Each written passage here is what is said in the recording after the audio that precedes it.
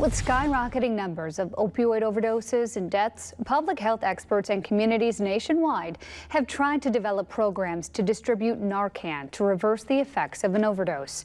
Now Marty Salt has more on a novel program that, according to the numbers, may be working.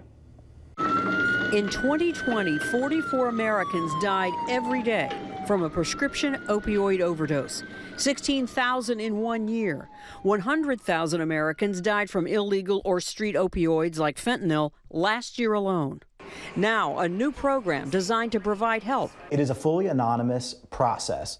Researchers at the University of Cincinnati paired with the nonprofit group Caracol to provide supplies for what they call harm reduction vending machines. Safer injection kits, injectable naloxone and nasal naloxone. Those and more, all readily accessible in a secure machine that resembles a vending machine.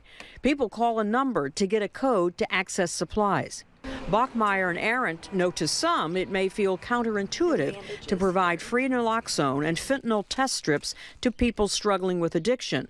But we do not believe that providing supplies to keep people safe, to keep people from overdosing, and to keep people from contracting infectious diseases enables them in any way. The vending machine has been operational for 2 years.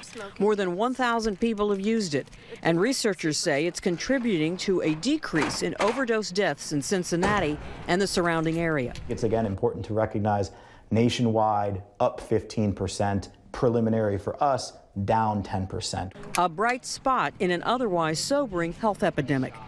Marty Salt, 16 News Now.